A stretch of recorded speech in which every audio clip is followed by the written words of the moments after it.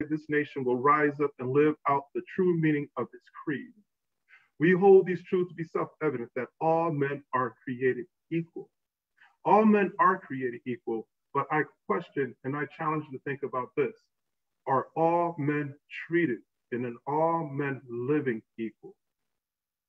Dr. King had a dream that one day on the red hills of Georgia, the sons of former slaves and the sons of former slave owners will be able to sit down together at the table of brotherhood. Are we all sitting down equally at the table? Do we all have a place at the table? That is something to think about. Dr. King had a dream that his 4 children will one day live in a nation where they will not be judged by the color of their skin, but by the content of their character. The very fact that we're arguing today about voting rights and having to pass a voting rights bill, I question that. Dr. King had a dream that little black boys and black girls would be able to join hands with little white boys and little white girls as sisters and brothers. I have a dream today. We live in a society that we don't have segregation in the physical form, but do we have segregation in the economic or form in which we are all living as equals, and we have equality and we have equity? This was Dr. King's dream, that we would have these things. But how do we live up to his legacy? My challenge for you is for everyone to start with themselves, to commit to changing ourselves, to not rely on Dr. King's dream just one day of the year. And today is a great day. But I challenge the fact that we should be focusing on and we should be reflecting on Dr. King's dream, his legacy, 365 days of the year. This is the only way that we can bring about the change we want to see in the world. So I close with this. Dr. King wanted equal rights. But equal rights, let's think about this. Equal rights is not just that others may have less. Equal rights is for us to have all together. So in order to be the change we need to seek in the world, in order to carry on Dr. King's legacy, we must reach into ourselves, change ourselves. As Michael Jackson says, the man in the mirror. Look in the mirror and what can we do as ourselves to be the change we seek to be in the world. Thank you for listening to me. I hope I have gotten the program off to a good start. Thank you, Representative Gibson. Thank you so much for those inspirational words. What we're going to do before you introduce your students is that I want us all to be refreshed in the very words that you referenced in your introduction, which is refreshed by the enduring words of the Reverend Dr. Martin Luther King. So if we could, we're going to play a short video where we recall together the words of Dr. King, and then I'm going to have each of you join in as you bring them in, Representative Gibson, so that they can reflect on what they've just heard. So if we could run the video now, we will move forward.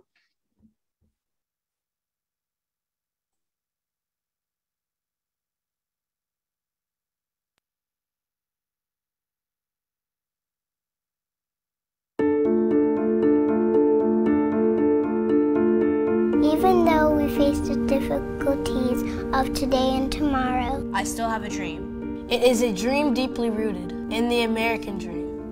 I have a dream that one day this nation will rise up and live out the true meaning of its creed.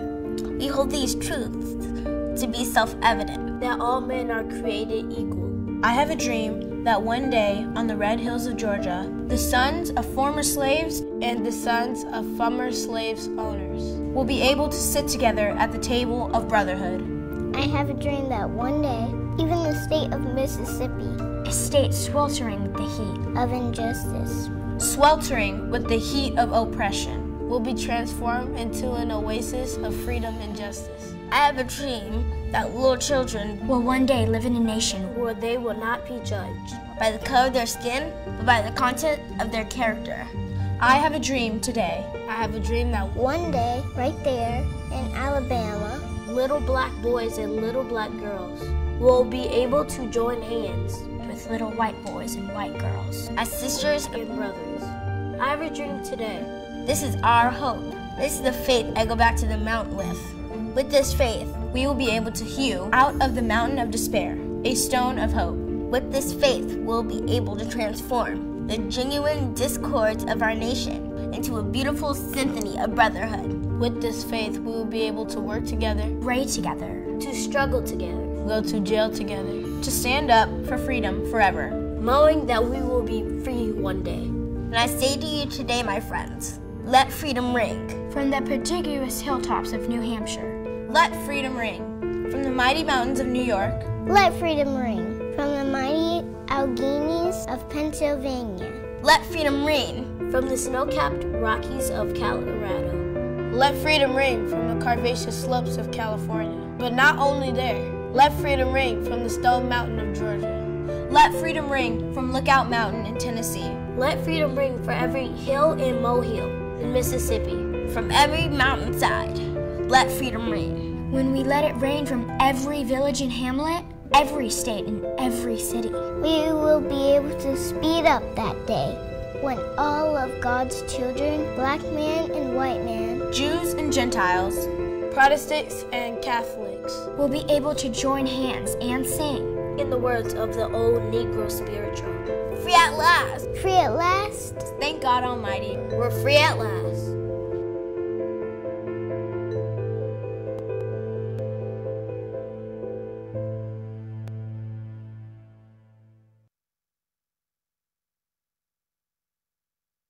Representative Gibson, and with that, let's let freedom ring with our special guests, our children from around the state. I hand it back over to you. Thank you, Mr. Hernandez. I have the pleasure to introduce two students that I work with at the Carmen Aries Middle School in Bloomfield, Connecticut. They're both 8th graders, and both are wonderful students. So it's my pleasure to introduce you first, Ms. Katana Tate. Katana, the floor is yours. Good afternoon. My name is Katana Tate. I am 13 years old. I go to Carmen Aries Middle School. The quote that I chose is, "We may have all come on different ships, but we're in the same boat now." This quote, performed by Dr. Martin Luther King Jr., means that we are all natives from one country, but we are all in one world. The reason why I chose this specific quote is because this quote stood out to me. This one sentence quote tells me that people from all around the world have different shades, religions, and beliefs. Each culture and ethnicity is different and unique in their own way and do different things, eat different foods, and wear different clothes, such as Indonesian people who eat nasi goreng as a main dish, compared to Peruvian people who eat ceviche as a main dish. Another example is Islams and Christians. Islamic people wear robes, short coats, and scarves. Christians wear vestments and garments. Even though these cultures and religions are different, they are all equal cultures and can be in the same area and still have the same values. These two examples prove that as low or as high as you may come from, you are as equal as the other standing right next to you. The adversities that this very brave man, have went through were unbelievable. But thanks to him, I can go to school and get an education. Thanks to him, I can drink water from the same fountain as someone who looks different than me. Thanks to him, I can play with my Caucasian friends and have a good time without being racially profiled, just because the fight in this man's heart and the dreams that he had and pursued to make this world a better place. I am hoping to leave an impact on each student and person here, and I'm hoping to touch all of your hearts and that you learn something that will benefit you and your life in many ways. Thank you. Thank you, Katana. And you have left an impact. And if anything I can take away with this from this is that we are all in the same boat. You're correct. We just have to make sure that we have enough room in that boat. Great job, Katana. I'm proud of you. My second person to introduce, to have the honor to introduce, is an 8th grader from Carmen Aries Middle School, as I stated earlier, Mr. Vaughn Glanville. Vaughn, the floor is yours. Hello, I'm Vaughn Glanville from Carmen Aries Middle School, as previously stated. I am 13, and I would like to bring to you a exempt on the quote I've chosen. This quote I've chosen is Martin Luther King's quote, "If you can't run, walk. If you can't walk, crawl, but keep moving forward." I believe this quote represents perseverance. It shows that we must progress, even if there are abundant obstacles impeding us from doing so. Dr. King implored us to persevere, and he set this example perfectly with his own life. King took assault after assault of verbal degradation, terrible enough to cripple a man nowadays. He suffered round for round of castigation, but he had an invisible armor forged with hope and determination, combining to create his restless resolve. It is truly inspiring how Dr. King persevered throughout his life. Even when his home was bombed by segregationists, he kept moving forward. Even when he was put in jail, even when he was sent to jail for peacefully protesting the malice of this world, he retained his determination, proceeded to write, advocating for equality for all. Even after his death, his will to complete the society still continues to make a lasting impact on all of our lives. If it wasn't for his restless tenacity and the people who followed in his footsteps, I and many people would not be here today. This quote is truly the meaning of Dr. Martin Luther King's legacy, and we must all take inspiration from it to better ourselves to overcome the challenges of our daily lives. Thank you. Thank you, Vaughn. That was a great quote, and it was a great explanation of what that quote means to you. And if anything I can say is perseverance, right? Keep moving forward, no matter what happens, keep moving forward. And that was the message that I got out of that. So thank you for that, Vaughn. Great job. I'm proud of you. Now, Mr. Hernandez, I turn the floor back over to you, sir. Thank you so much, Representative Gibson, and thank you for the two of you, for your students, for really launching us into what today we are doing is honoring the legacy of the Reverend Dr. Martin Luther King on the day that we choose to honor that legacy. And together we are doing that with children of the state of Connecticut, really representing the ever evolving and ever moving dream that Dr. King left us with. So thank you again. And now we're going to move on to the rest of our students who are here to share part of their vision of what inspires them. We really wanted to focus today on what inspires you, the people in your life that inspire you, the way that Dr. King inspired all of us. And today we're going to start with Caillou Leaf. Caillou is a fourth grader at St. Joseph's School in Danbury. Caillou is the host of Caillou Ninja News. So we have a celebrity among us. You're each celebrities. Caillou runs CNN, Caillou Ninja News, a kids news comedy program on YouTube. He is autistic, an entertainer, and a ninja. He loves art, math, and science. He sings, takes drum and horseback riding lessons. In the future, he hopes to be someone who can change the world and make it a better place. Caillou's grandmother inspires him. Welcome, Caillou. Well, I just want to say that it's Caillou, not Kyle. Actually, just C with a U. Caillou. Okay, so can I start? Go ahead, please. Go ahead, Caillou. Vavo's dream. Just like Dr. King had a dream for his 4 little children, my Vavo, that's grandma in Portuguese, had a dream since she was a little girl. She dreamed of having a big family. She didn't have a mom or dad and worked for a family that took her in. But she was not allowed to go to school, play, and have toys, and didn't have love in her life for a long time. So she worked very hard so that the next generation of her family would not have the childhood that she had. My mom and her siblings are my Vavo's dream, and so am I.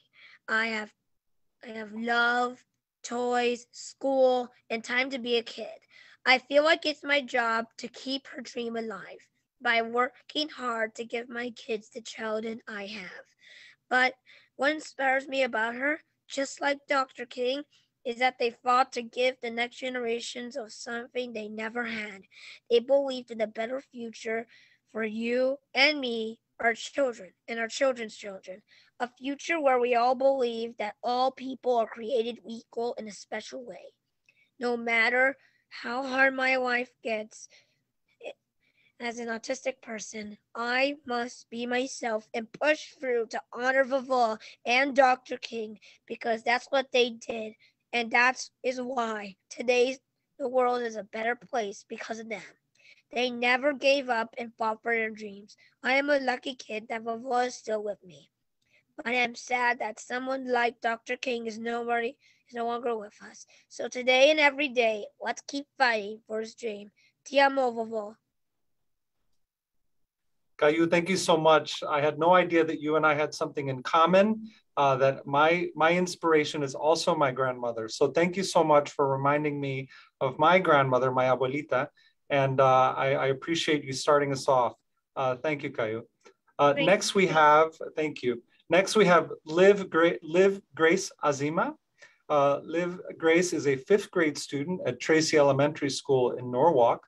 Liv is Haitian American. She is the eldest of her siblings and is described as a leader. She enjoys playing computer games, roller skating, hanging out with friends, and fashion. She plays soccer, sings, and plays clarinet. She loves learning about real estate and loves caring for others. Liv's mother and father inspire her. Welcome, Liv.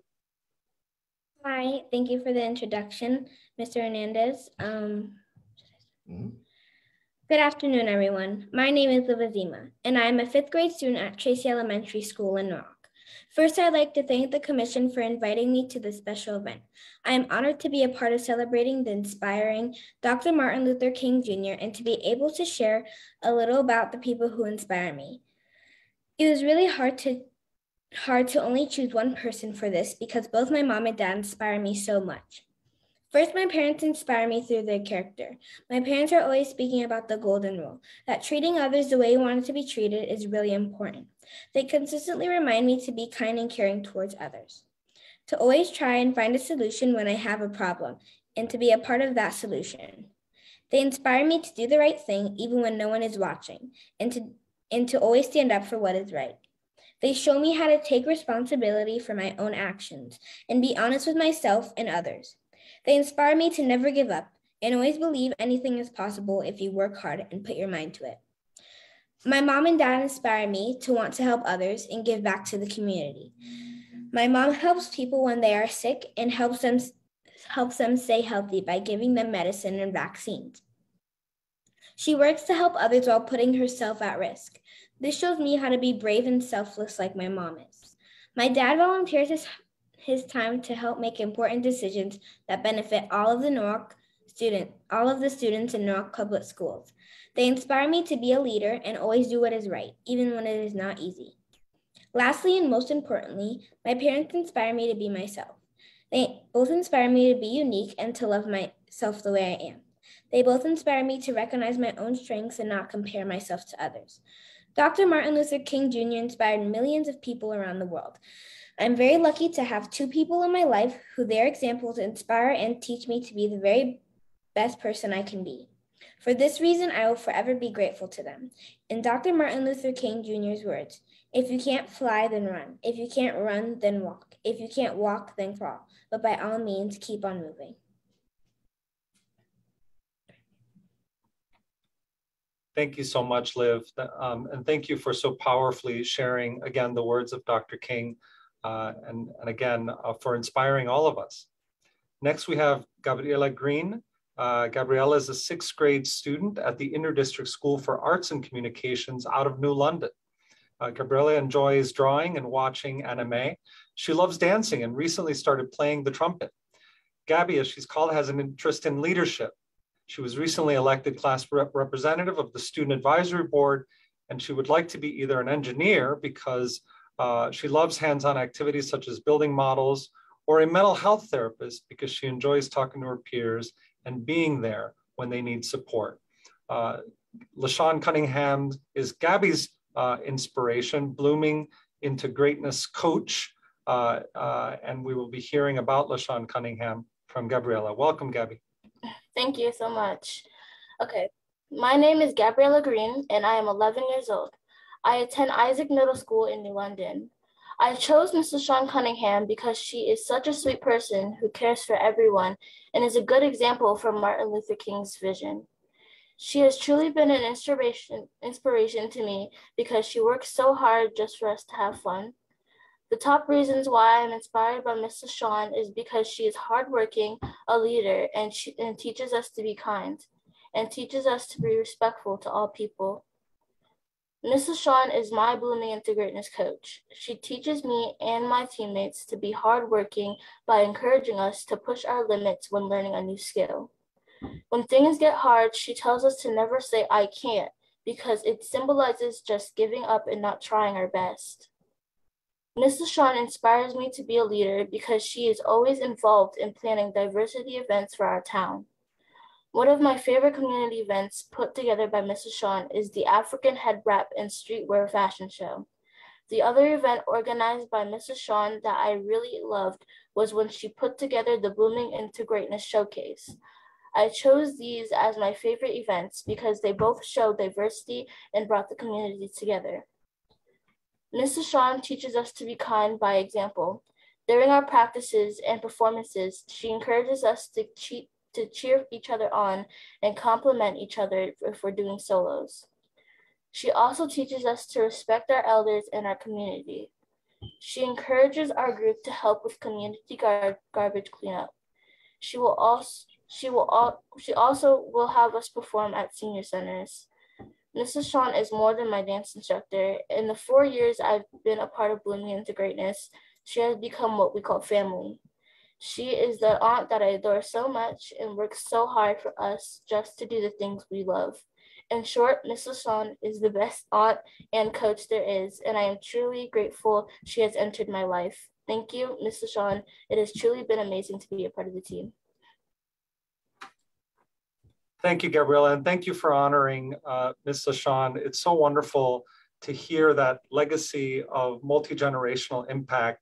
And Gabriella, that's just so wonderful that you chose someone so special to honor today. Thank you. Next, we have Sydney Pettit. Sydney is a 6th grader at Hebron Elementary School in Hebron. Sydney likes the ocean and all creatures in it. She loves swimming and ballet. She enjoys history and learning about wars and the peacemakers in them. She believes that if people learn how to treat everyone equally, the world would be a much happier and more peaceful place. Sydney practices this herself by being empathetic and trying to see other people's viewpoints, even if they're different than her own. She has a positive attitude and enjoys church and school. Welcome, Sydney. Thank you. I wrote my essay about my friend Libby. It all happened one day when I bumped into Libby, backing off from the chaos of being new. I said sorry and so did she, and then before we knew it, we were best friends. She became my friend's sister. We saw each other every school day and after school. We were inseparable. When I had a problem and she was there.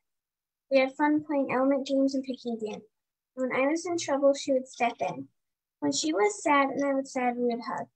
She got me out of being physically attacked at a church we went to after school, and she would teach me different stuff each day.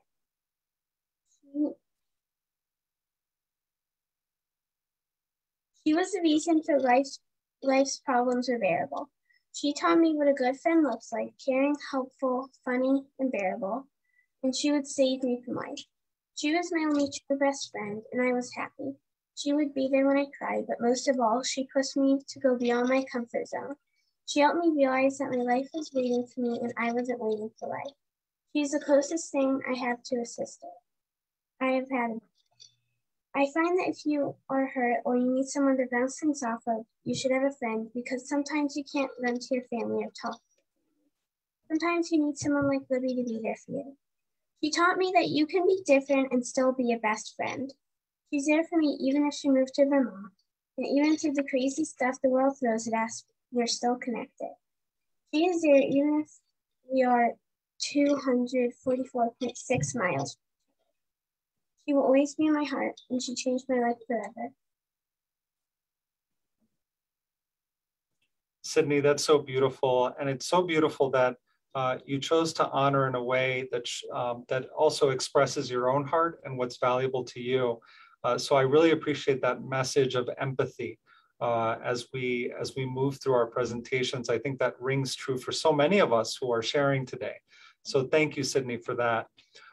Next, I'm going to take a moment just to share the message of one student who wasn't able to join us today because that student is in the middle of a storm and has lost power. But I wanted to just make sure that the power of that student's words are not lost and that we can share them together despite the fact that the storm kept that student from coming here today. So that student's name is Hassani Wilson. Hassani is a student from Waterbury who is inspired by Corey Kenshin. Now I'm going to read this in Hassani's voice because I want to make sure that I get everything exactly right the way he wrote it. So Hassani says, I attend Catholic Academy of Waterbury. I am 10 years old and I am in the 5th grade. I am on the basketball team for my school and I also play soccer. I like to play video games and watch people play on YouTube. Most of the famous YouTubers are white and they do not look like me. Corey is Black and has 12.5 million subscribers, and he's very popular. About Corey. Corey Devontae Williams, better known as Corey X Kenshin, is an American YouTube channel creator of video games. He has a net worth of $15 million in 2021. His annual income is about $1 million.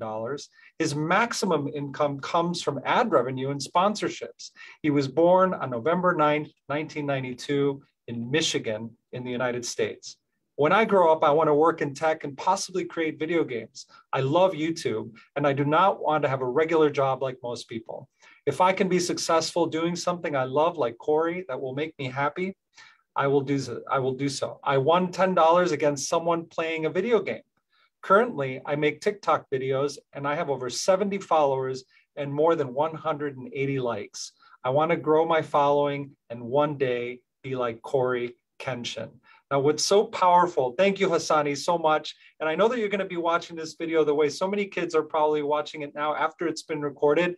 But I just wanted to thank you for reminding all of us the power of doing for yourself and then working with others to create something beautiful together. Your individual voice is made stronger when voices come together with purpose, but also in creative, innovative and new ways that people haven't even thought of before. And that's so powerful about the message that you share with us today. So I really want to appreciate you, Hassani, and please weather the storm and we'll see you soon. So next we have joining us is Brandon Tavares. Brandon is an 8th grader at Northwestern Regional Middle School, Region 7 in Winstead. Brandon spends a lot of his time playing soccer. When he has free time, he enjoys playing video games. Brandon is currently a member of the Civil Rights Stories Club at his school. His favorite subject is math. He would like to be a physical therapist. Now, Brandon chose a quote that he'd like to feature today, and the quote is, "The ultimate measure of a man is not where he stands in moments of comfort and convenience, but where he stands at times of challenge and controversy." So I want to welcome you, Brandon, and have you share your thoughts. Hello, thank you for the introduction. To me, this quote is calling for us to advocate for equality and civil rights, not just in times when it is trendy on social media, but when people eventually forget the importance of working towards equality, even after headlines about protests and new legislation disappear from the news. Additionally, this quote is emphasizing the importance of speaking out in environments where having difficult conversations about race and equality are not welcome.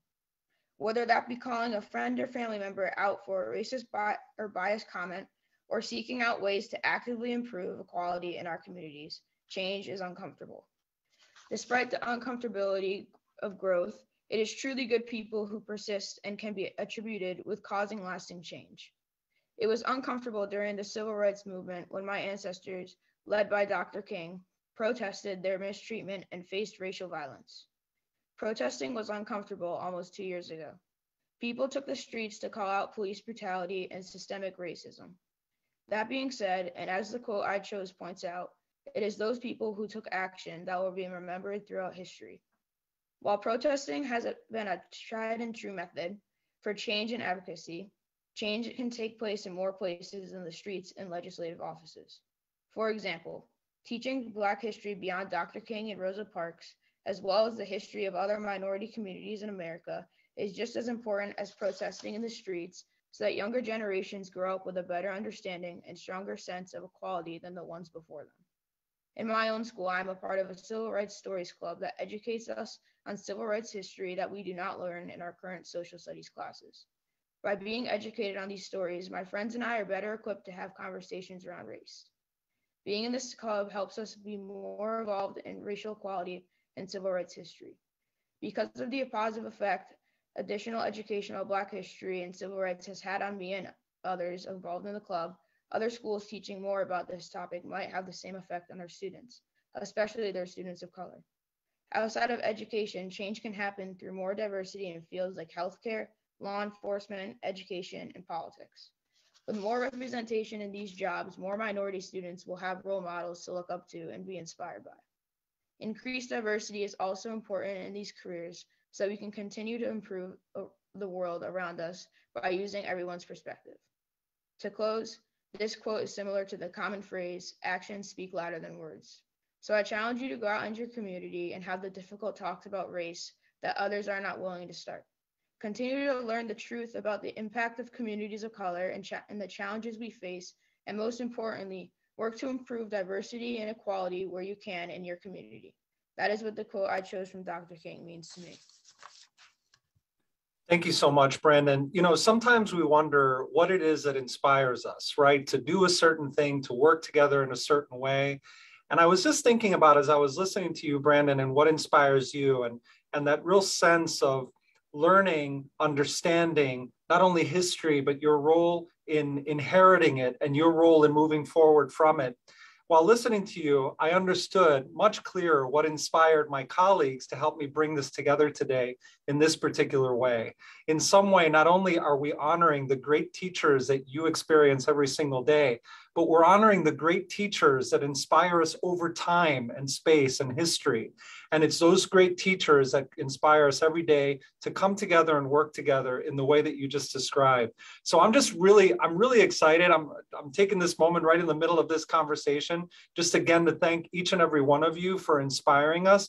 And remember, the people that you inspire now are people who are going to be speaking your name in the future. So thank you so much again. We now move forward to Kyla Logan. Kyla is a junior at Simsbury High School. And Kayla, it may be Kayla or Kyla, but you'll correct me, I hope. Kayla has two older twin brothers and lives with her mom, dad, and her dog. She runs track for Simsbury High School. Her hobbies include painting, listening to music, watching TV, and playing Sims. She's looking forward to running track in college and hopes to one day own her own business.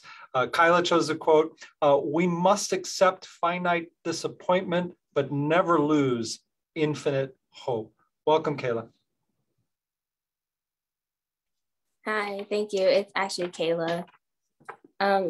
This quote is meaningful to me because it says that even though we experience disappointment frequently, we must learn that we can't let disappointment affect us. Living without hope doesn't leave us with much to live for, but we have to face disappointment before we can get what we have hoped for. It is what helps us grow and become strong.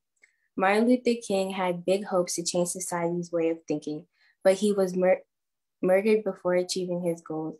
Even though it is an old quote, we must still refer to it today. This shows how much of an effect Martin Luther King has still had and still has on today's society, reminding us that no matter what challenges we face while pursuing our dreams, we must never be defeated by disappointment, but keep our eyes on the prize. Thank you, Kayla. That's so beautiful. And just the notion of hope as the string that binds all of us together to keep moving forward purposefully is so powerful. And I really thank you for reminding us of the necessity of holding on to hope no matter what. So thank you for that, Kayla. And last but certainly not least, building up to our last student who will be presenting to us their inspiration, Terrence Lamont Jackson Jr. Terrence is a senior at Middletown High School in Middletown. Terrence plays football and basketball for Middletown High School. He plans to study mechanical engineering in college. He loves music, comedy shows, and watching old television shows and documentaries, and loves spending time with his family. Welcome, Terrence. Hi, how you guys doing? I was told to explain this quote. The late, great Dr. Martin Luther King Jr. once said, "If you can't fly, then run. If you can't run, then walk. If you can't walk, then crawl. But by all means, keep moving." As I pondered on this quote, I thought about how each generation before me, including my mom, really crawled and walked so I could run today. Every day, I'm reminded via social media, the news, or in my everyday life that although there was a time where the color of my skin would have prohibited me from getting jobs, going places, and going to school, my skin color still has that effect today. For the past 2 years, COVID has caused a global pandemic, and everything and everyone has been forced to shut down and to slow down. But not even a global pandemic can stop the legacy of Dr. Martin Luther King Jr. 2020 was a hard year for me, mentally and emotionally. Not only did I spend a year learning online and missing out on sports and social time with my friends and teammates, but I experienced a lot of fear and uncertainty as a young Black man. A part of this was because I watched video footage of Ahmaud Arbery being lynched while going for a jog, and George Floyd and Breonna Taylor and countless others dying at the hands of police brutality. I was already feeling the mental effects of remote learning, but I remember being scared and feeling helpless for the first time in my life, all because of the color of my skin. These deaths happened within a month or two of each other. I wanted to go for a run, and my mom said no, not because it was too cold, but she was now scared for me to run in our own neighborhood. And I was so upset that I told her our neighborhood is safe and it's not like that. Eventually, she did let me jog, but she told me that that's what Ahmaud Arbery's mother thought about his neighborhood. We have seen how these things play out repeatedly, not to mention we are in a global pandemic. And I was wrong. The spring and the entire summer of 2020, I was no longer scared, nor did I feel helpless. My mom spoke at a protest for George Floyd in Meriden, and then we would watch the news and see countless others do the same.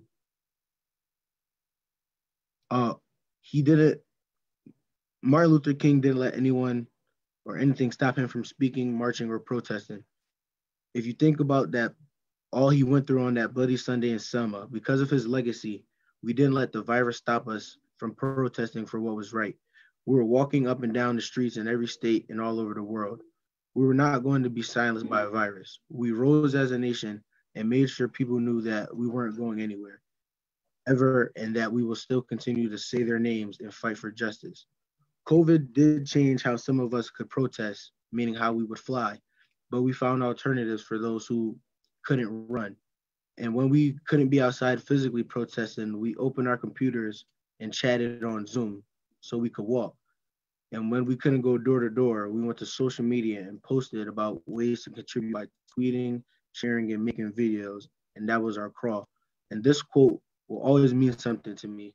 To me, it is more than words. These are everyday actions. Terrence, thank you so much. You know, you just brought new life and meaning to that quote for me, and I think for so many of us that have been watching, by linking it together with not only your experience, but I bet every single one of us who was listening, we felt it, we understood it, we've lived it there with you. So I want to thank you for linking us all and bringing us all together in the way that you just did. And in a lot of ways, linking together all of the words and all the sentiments that have been shared today on this, our commemoration of the Reverend Dr. Martin Luther King Jr.'s legacy.